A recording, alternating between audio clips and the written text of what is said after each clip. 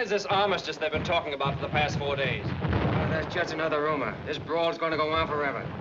If I ever get back, I'm going to have a swell law office in the Woolworth building. Have it all picked out on the 28th floor. See the whole city. Bay, Brooklyn. What do you want to look at Brooklyn for? What are you going to do, George? Just a minute. That sucker jumped 3 feet in the air and come down stiff as a board. Me? I'll still be in the saloon business. The prohibition law goes in next year. Yeah, but it's one thing to pass a law and another thing to make it work. There'll always be guys wanting a drink. We'll enforce that law. They haven't got a chance. How about you, Eddie? I'm going to get my old job back in that garage. Save my money and someday have a shop of my own. It's my idea of heaven, boys. A grease bucket, a wrench, and a cracked cylinder.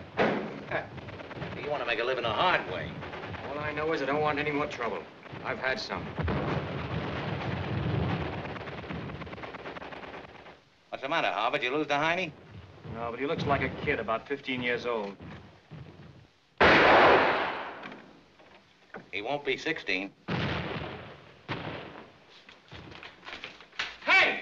It's all over, boys. Cease firing. The armistice has been signed.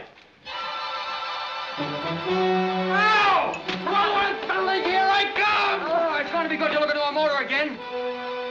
You know, I like this. I think I'll take it with me.